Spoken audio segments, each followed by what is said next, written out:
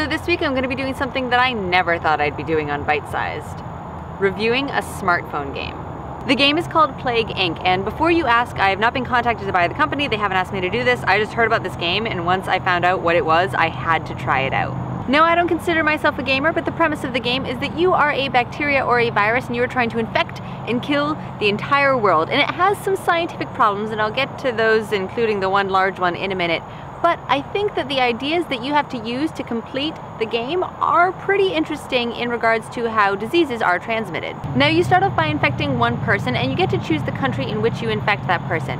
Now thinking about the countries in this game is really important because you're given a world map. But depending on how wealthy a country is, that determines how much healthcare its citizens have access to, and so the level of healthcare determines how quickly an infection will spread. So if you start off in a wealthy country, or if your infection eventually reaches a wealthy country, it might have to evolve some antibiotic resistance or antiviral resistance to allow it to spread in a country with adequate healthcare. So this brings us to the things that you can choose about your disease. And these are things that you have to think of about disease transmission in the real world.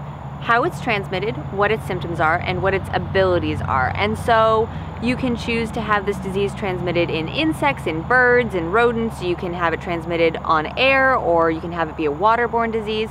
And those are all things that you would really have to consider. And similarly, you can have this disease cause different symptoms. So if someone is coughing, you might want to make it an airborne disease. It can end up, the symptoms go from everything. You start off with things that are like coughing and rashes, and you end up with things that are like total organ failure and pneumonia and really vicious things. So to me, this is a really interesting strategy game because you have to really think about how diseases are transmitted.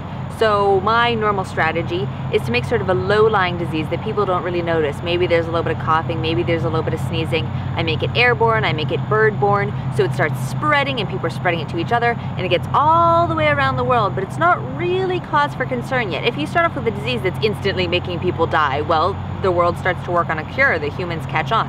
So I try and make something a little bit sneaky, and then once I've infected most of the world, bam, that's when I snap in the total organ failure, and then the world comes crashing down before people have had a time to make a cure that will effectively cure them. And you have all these stats going along, you know, number of humans infected, number of humans dead, and it sounds morbid, and it actually is when you really think of it, but it's really cool strategy of how you go from starting with one infected person to infecting the entire world and then bringing them down. Now if you're savvy, you realize that my strategy is the biggest scientific hole in this game, because that's not how things evolve.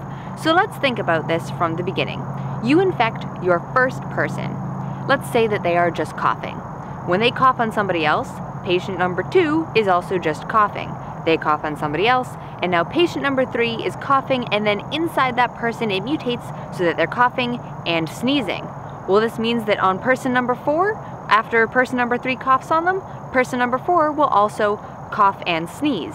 But it does not mean that persons 1 and 2 will cough and sneeze. Because when something evolves, you know, your little disease decides to mutate, that means that going forwards, it will carry that mutation onto all the new people that it infects. However, it does not mean that the people previously infected are somehow going to suddenly start sneezing too. That's not how these things work. So if I want to play the game by infecting the entire world with coughing, and then I click the little total organ failure button in the game, if it was realistic, it would mean that that person in whom the disease goes from coughing to sudden total organ failure, crazy, I know. From then on, anyone that they infected would also have total organ failure, but all the people who have previously been infected by just coughing, they're still going to be just coughing.